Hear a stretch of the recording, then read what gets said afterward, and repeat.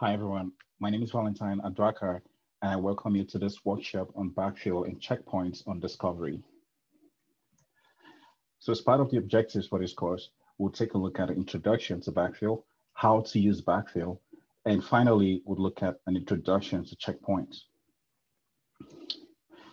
Now, to further break down our objectives, we'll take a look at the definition of backfill, and why do we need backfill? What is the essence of using backfill? And then we'll take a look at the drawbacks of backfill. And finally, how do we secure the progress of our jobs and how do we use backfill partitions? Next, we'll look at the definition of checkpoints. What is the essence of using checkpoints? The goals and benefits of checkpoints. How do we add checkpoints to our code to maintain the state of the progress of our program or our jobs? And finally, we'll take a look at a practical example on how you could add checkpoints to, like a Python script. So what exactly is backfill?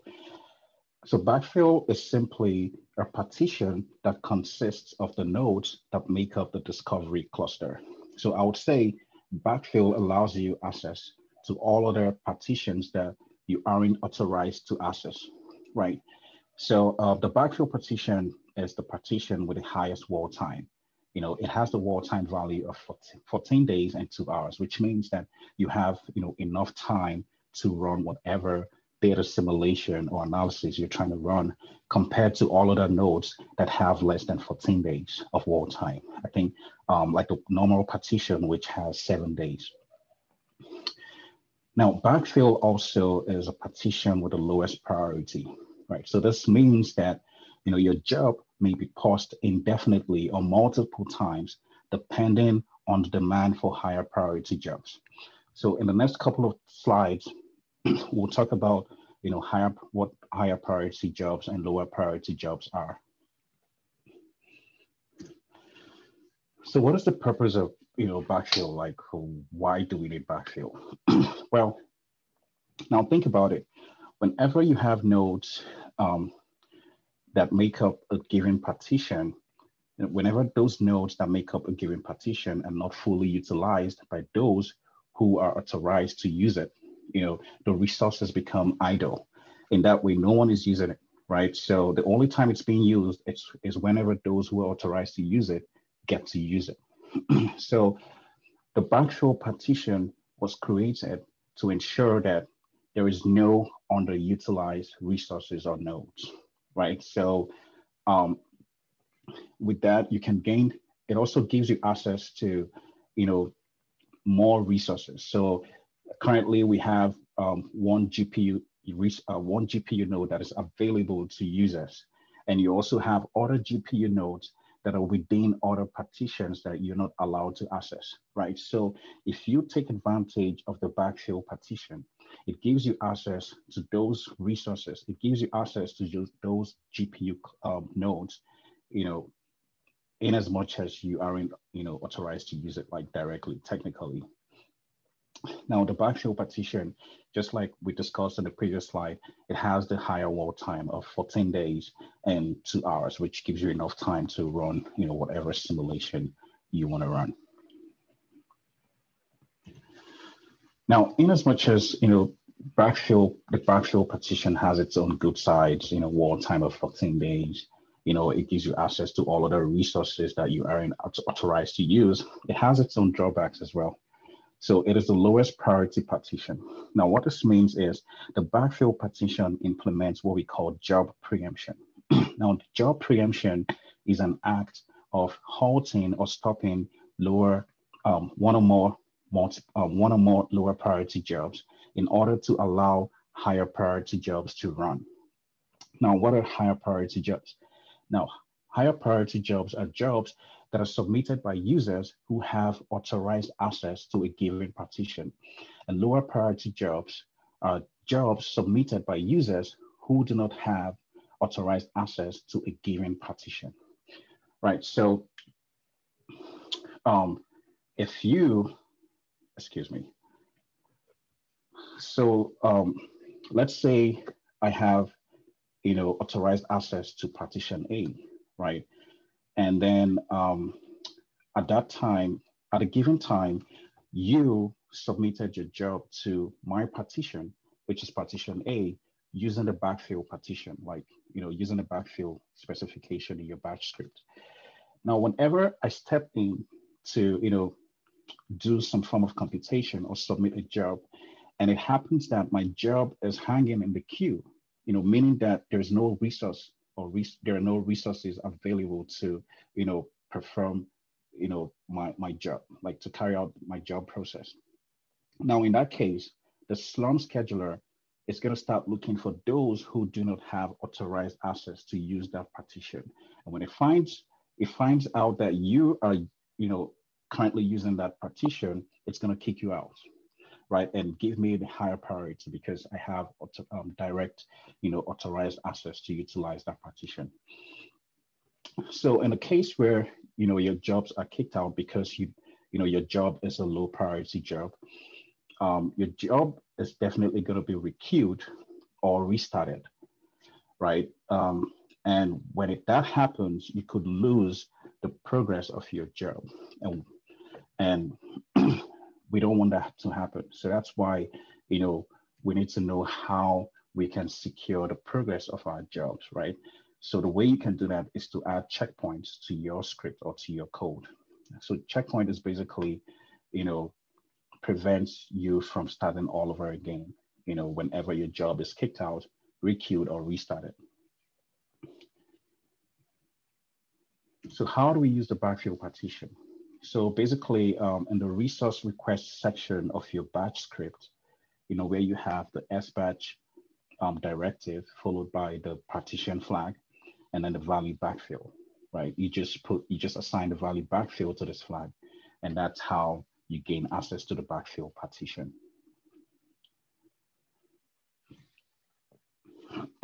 So what is checkpoint?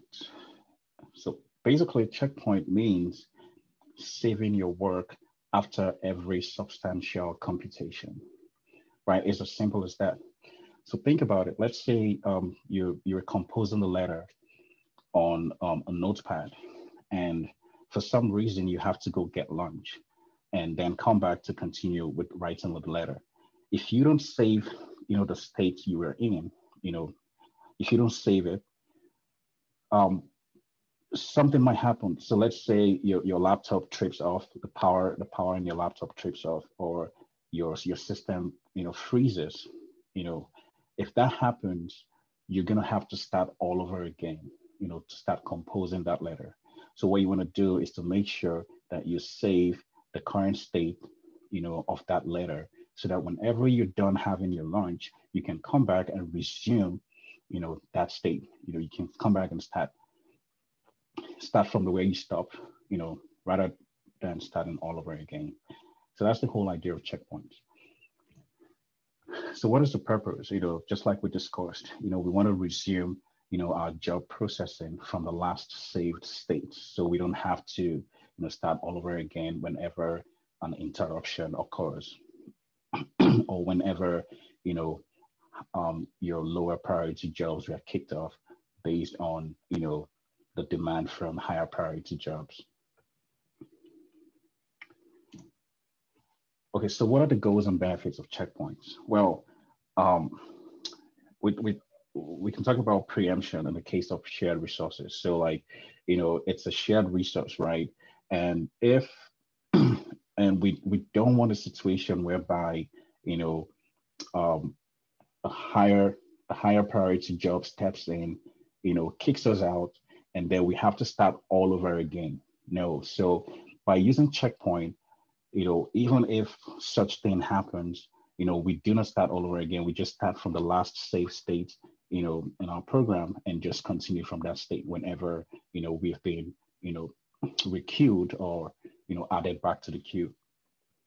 So it also helps with the debugging, right? So let's say you submit your job, you can view the state file and see, the status of your code and see if you actually get in that output, that output that you require.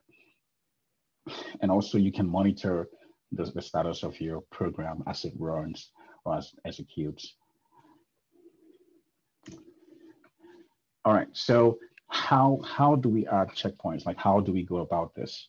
Right, so there are three workflows, right? First thing you want to do is to look for a state file, right? So if in your program you want to check, you want to have like an if statement or a try catch block that checks to see if a state file exists, and if that state file doesn't exist, then the next step would be to either create a state file or to read the state file, right? And then the final step is to save the values or the output of your program periodically, so that in the case or in the event where there's an interruption, you wouldn't have to start all over again, right? So this is a Python script example, which is a simple script that imports the sleep library. You have a start and end a start and end variable with 1 and 10, and then we just loop in through this variable and printing the output and sleeping after every value is being printed out. Well, this doesn't have any checkpoint. If an interruption occurs, we'll just start all over again. We'll start from 1 and print all the way down to 9. Excuse me. Now, the next Python script actually implements checkpoints. So with this script, we're importing our sleep library, and then we have the try catch block. So with the try catch block, we want to check to see if we have any existing state file. And if we do have an existing state file, we want to read its contents to see if there's any value that we last saved, right? Now, if it checks and sees that, okay, there's no value, we don't have any state file or we don't have any value.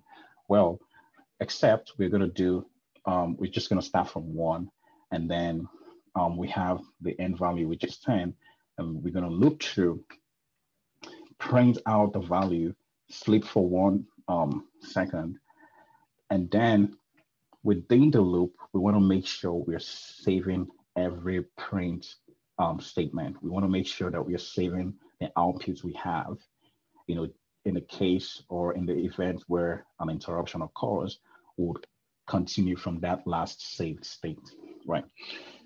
Well, there's a downside to this as well. The only downside is the performance is just going to reduce, because you're reading a file, you're saving every step, or you're saving it maybe after every 5 minutes. That should be like, the only performance issue you're going to have. So I'm going to jump into what this code looks like and how we can, run this code on Discovery. So let me switch to my terminal.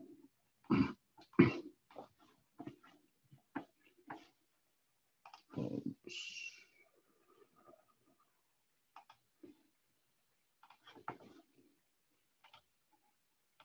Just give me a second.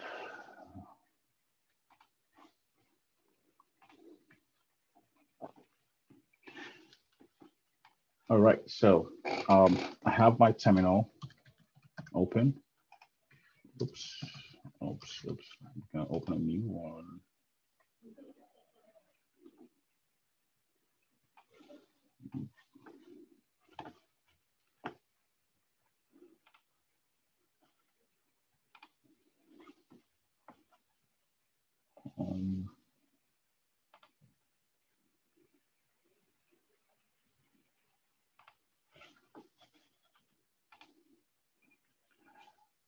So let me share my other screen so we can see what's going on.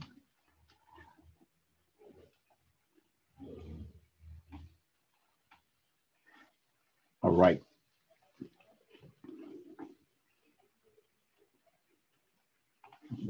Reduce this. Okay. So I'm going to log into Discovery.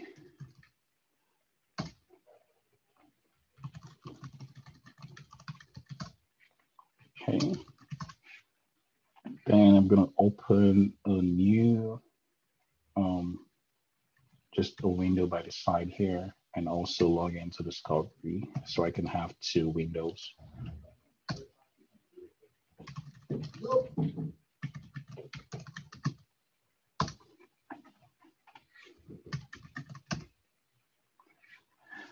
right, so I have a folder, which is checkpoints folder. And in this folder, I have the first program, which is a program that program1.py, which is a code that doesn't have like a checkpoint implementation. So we have program1.py.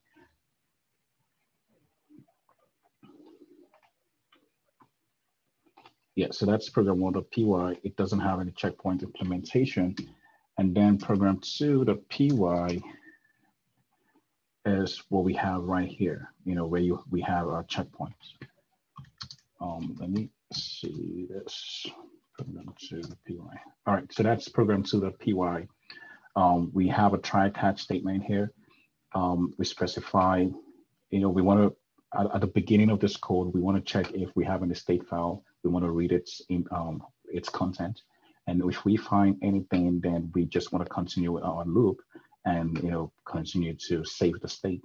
But if we don't find anything, we're just gonna start afresh, assign a new value, which is 1, and then loop all the way down to 1099, and also keep saving the states as our job is being processed. So I'm gonna save this, and then we'll take a look at our batch script. I'm gonna clear up my console so we can have room. So I have my batch script. I have my job name as checkpoint, my output, which is gonna send, let's say if we have any errors, it's just gonna send it to this output file. And then I have a wall time of 30 minutes. And then I have my end task set to 1. I have my CPUs per task set to 1 and memory per CPU to 2 gig. Now, let's do this. I'm gonna have to, I missed something here. I'm gonna have to specify the backfill partition. Sorry about that. Okay, so here we're gonna have sbatch. It should be uppercase sbatch partition, and then we're gonna set our partition to backfill. All right. So we set our partition to backfill. We load a Python module, which is what our code depends on. And finally, we use the srun command to execute our script, our Python 2 script, which has the checkpoint implementation. All right, I'm going to save this. And then over here, I'm going to use the watch command to view the real-time progress of my job in the queue. So I'm going to do a watch sq. All right, so I have no job submitted yet.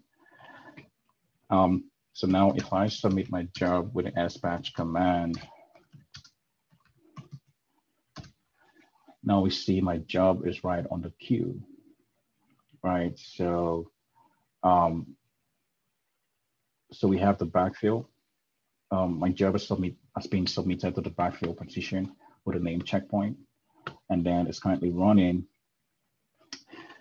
So let's view the output of the state file. So if I do an ls, you can see that it created a state file here, and this state file contains the different states, saved states, right? So if I do a cat on the state file, we can see the current value we have here is 33. Let me use the command echo so you can see that well. Okay, so we have the current saved state, which is 42. So let's say for some reason I interrupt this job, right? So I'm going to use the scancel command to cancel my job, right? So let's just assume that this cancellation was based on a higher priority job stepping in or demanding for a resource. So if I cancel this job and do an ls, right? And at this point, you can check the output file, which is a checkpoint.out, to see, just to debug, to see what happened. Was your job canceled? What happened? What interruption happened? Right. So we can see that, okay, this is the error. This is something that happened. I canceled the job, right? So we can see that output there. And also, if I check the state file, I can see that the last saved state was 71. Let me use the cat state and echo just so you can see it well. So the last saved state was 71. Now, so let's say, after your job got kicked out, your code was able to save, the last state, which is the value 71. Now, what if after the higher priority job has been processed and your job gets back into the queue, right? So I do sbatch. So let's say I do an sbatch command on the same script file. Now, just for us to see that this is actually working, I'm going to append the watch command to the cat command. And also we're going to do a cat on the state file. And we're going to do an echo just so you can see. Oh, so we don't need an echo. Sorry about that, since we have a watch command. So when I submit the script, what I expect, for the script to do is to, first of all, read the last state we have from the state file. So it's going to start from 71 to 72 and so on, instead of starting all the way, from 1. So if I submit this, right? So we have 71. This is our state file, and it's currently running. So you should see this value change from 71 to 72. Okay, there you go. So it's currently saving all the states, 77, 79, 81, and so on. So in this case, if any interruption occurs, you wouldn't have to start all the way from the beginning. All you need to do is to make sure that your code reads the last state, the last saved state, and continues from the last saved state.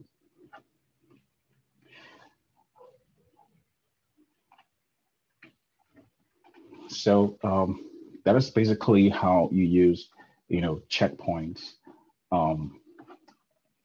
backfill and checkpoints on discovery. So I'm going to switch to my other screen.